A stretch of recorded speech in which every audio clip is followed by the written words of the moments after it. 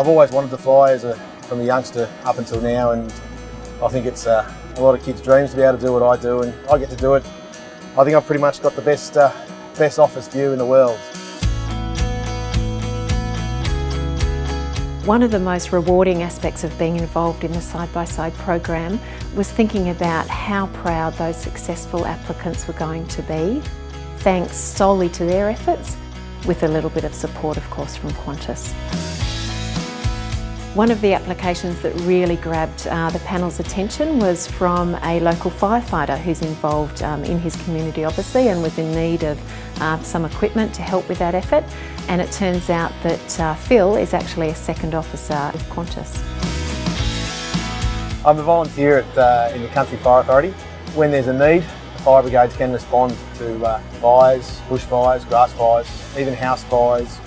As a second officer on the 747, I'm that extra set of eyes and ears on the flight deck. Everything we do and as a crew is all safe, by the book, and as efficient as we can.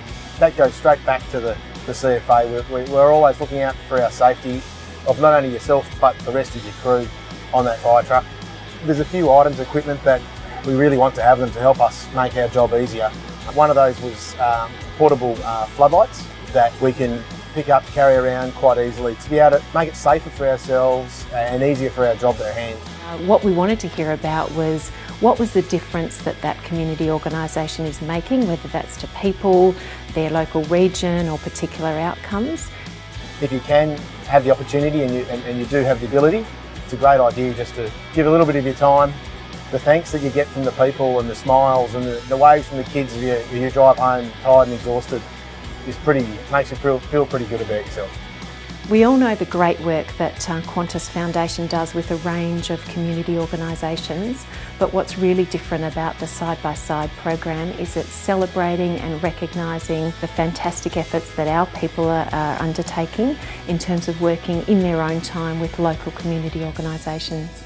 Yeah, I'd like to just state thanks to the Qantas Foundation for providing us for the grant to be able to purchase those Pelican lights.